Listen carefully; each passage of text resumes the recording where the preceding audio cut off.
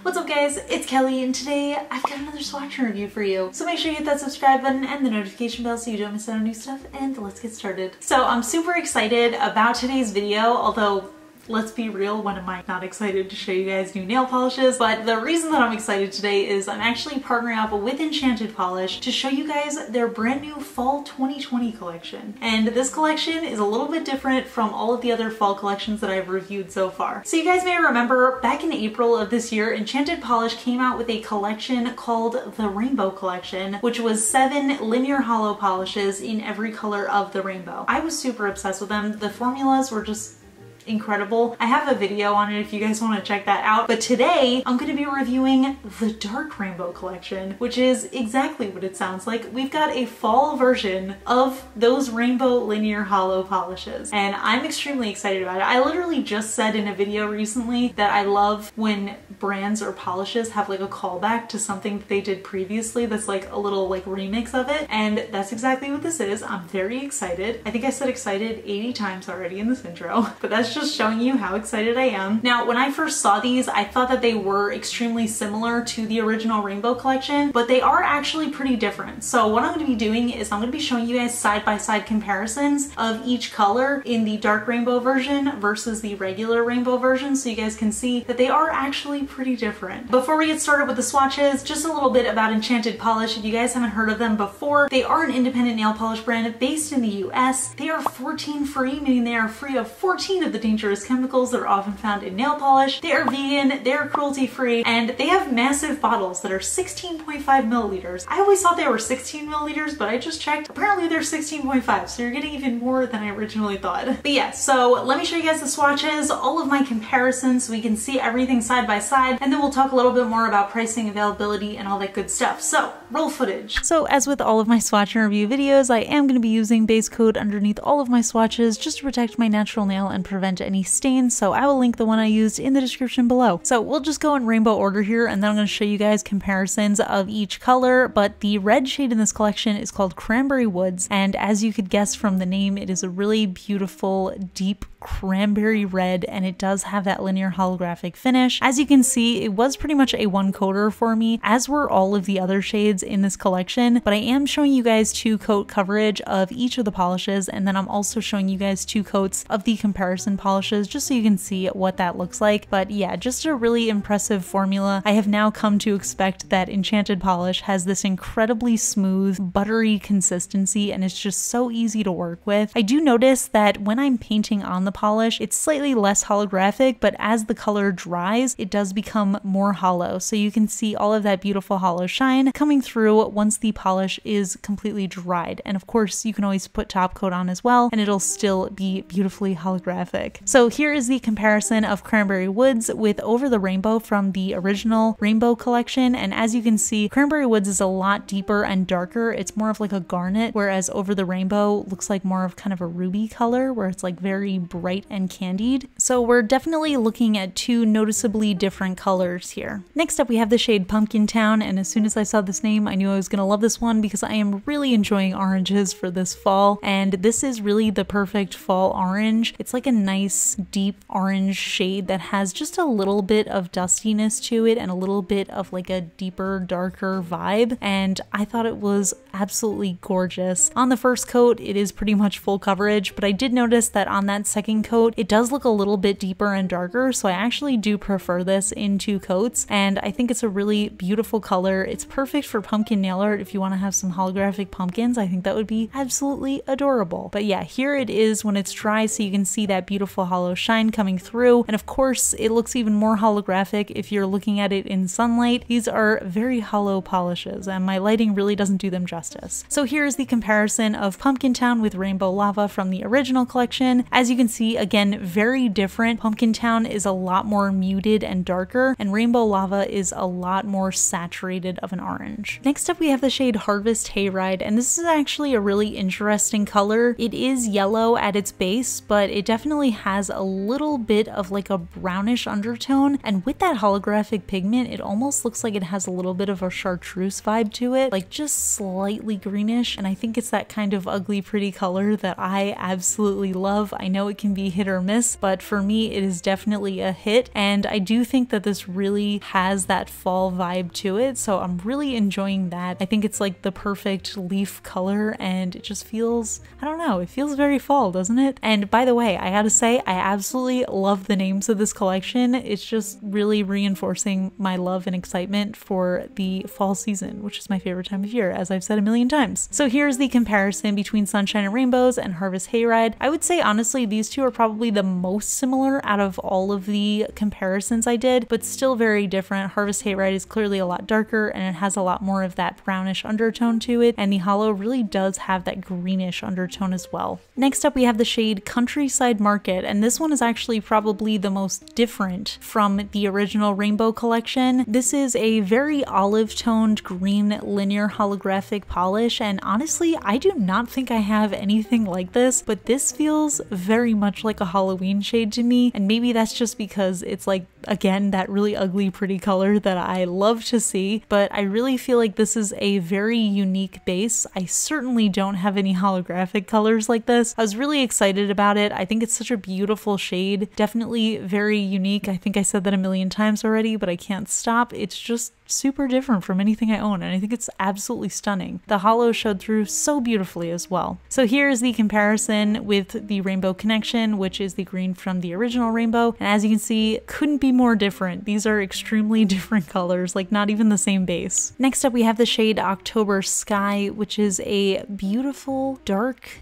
teal linear hollow polish, and this one was another one that I felt was really interesting and unique. It really does look like a stormy fall or winter sky. This color I definitely see myself using a lot in the fall, but also a lot in the winter, just because I absolutely love this as a base color, or I mean honestly just on its own all of these shades are really beautiful, but this one I was definitely very excited about. It was almost opaque in the first coat, but this one I actually did need a second coat for. Still absolutely amazing formula, really easy to work with. These polishes do have the skinny round brush, which I tend to not prefer, but because the formula is so smooth and workable, it really honestly doesn't even feel like it's a round skinny brush. It just feels very workable and easy to use. So here's the comparison. As you can see, October Sky is a lot darker and a lot more grayed out than Rainbow by the Sea, which is a very light sky blue. Next up we have the shade Lakeview Cabin, and this one is a deep blue linear hollow. This one I almost want to call a denim, but it's actually probably closer to indigo because it does have a little bit of that purpley undertone to it. I really do think that this would be such a great denim manicure base, especially, oh my gosh, can you imagine hollow denim? That would be so much fun. But yeah, absolutely incredible formula. Honestly, all of these just had me drooling. I am straight up obsessed with the Enchanted Polish formula. I don't know how they do it, how they make it so smooth and creamy, yet also this opaque is just extremely impressive. But yeah, what an absolutely gorgeous color, and because it is that nice dark shade, the hollow shows through so incredibly. It looks really beautiful even in my lights, which like I said, really don't do the hollow justice. I think it looks nice and holographic. So here's the comparison with Lake Rainbow, and by the way, I love that the names reference each other. That's another thing that I absolutely love seeing brands do. So we've got Lake Rainbow and then Lakeview Cabin. Oh, so cute. But yeah, you can tell very different shades.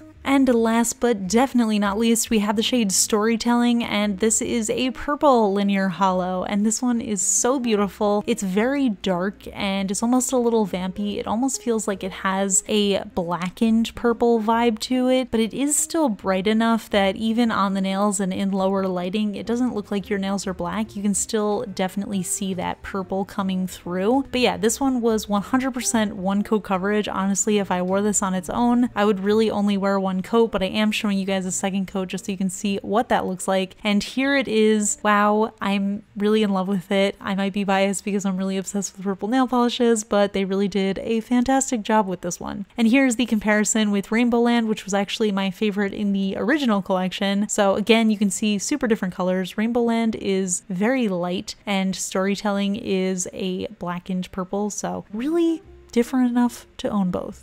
That's all I'm saying. So yeah, those are the polishes, and seriously, if you haven't figured it out from the rest of this review so far, I'm totally in love with them. I love this idea. I think it's so cool. I love the idea of having, like, I'm a very seasonal person, so I love the idea of having like a fall winter version of a collection, and I would absolutely love, oh my gosh, I really hope that they do a light rainbow collection for like spring, because I think that would be equally fantastic. Like pastel versions of these hollows would be But yeah, so overall, definitely into them, and I think it's really cool seeing them side by side. So if you don't already have the rainbow polishes, you can kind of pick and choose which you prefer from the rainbow versus the dark rainbow. But personally, I think that they're different enough to warrant owning both of them. But I mean, that's just me, a nail polish addict and somebody who has over 2,000 bottles of nail polish and can somehow justify all of them. So these polishes are available on the Enchanted Polish website. Like I said, the bottles are 16.5 milliliters and they retail for $16 USD each. The other cool thing about Enchanted Polish is they do have free shipping in the US with no minimum. So even if you just want to buy one bottle of nail polish, you don't have to pay shipping on that. But yeah, I would love to hear what you guys think of this collection. Do you have the original rainbow collection, and are you planning on picking up the dark rainbow collection, or have you ordered them already? Let me know in the comments. You know I love to chat with you guys and hear your opinions. And if you want to tell me your favorite of each color, let me know too, because I feel like that could be fun. But yeah, that is it for this swatch and review video. Please give it a thumbs up if you enjoy my content, and if you're not already subscribed to my channel, please consider subscribing. I put out new videos every Tuesday, Friday, and Sunday. And that's it, so I'll see you guys in the next video. Bye! Someone's at the door, so I'm gonna do my fun fact and voiceover after, because I have to go get that. Hi guys, voiceover Kelly here. Sorry about that. Somebody came to fix my refrigerator, which was broken, and as much as I love you guys, I also really love food, so I needed that to be fixed. And I am not confident enough to film YouTube videos in front of the maintenance guy. So, gotta do this one on voiceover, but that's okay. We've got a great fun fact question submitted by Patreon supporter Margot, and Margot wants to know, where have you traveled, and or where do you want to travel? And if traveling isn't something you want to do, what would you prefer to do instead? And this is actually a great question. I don't think I've ever talked about this on my channel, but I am not a traveler person. I feel like everybody I know always wants to like travel and visit a bunch of places, and don't get me wrong, I'm like very into seeing a bunch of places, and I think that's such a cool idea in theory, but I am in general so uncomfortable with traveling just because I have terrible anxiety. So until they invent like instant transportation and like teleportation, I'm probably not going to be doing too much traveling. But places I have been before, not too many. I've been to a few states in the US, been to